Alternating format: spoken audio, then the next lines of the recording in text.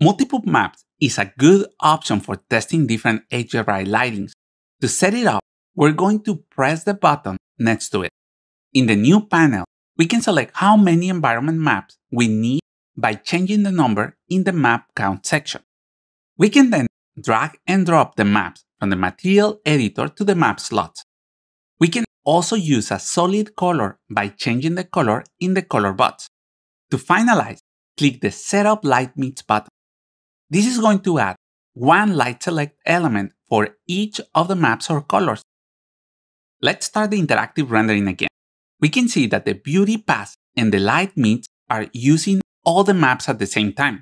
With the interactive LightMix Pass selected, go to the LightMix tab, and in this section, we can turn on and off the different environment maps to see the lighting of each one of them. Hope you enjoyed the video. Don't forget to click the like and subscribe button. If you have any questions, let me know in the comment section below. And thank you for watching.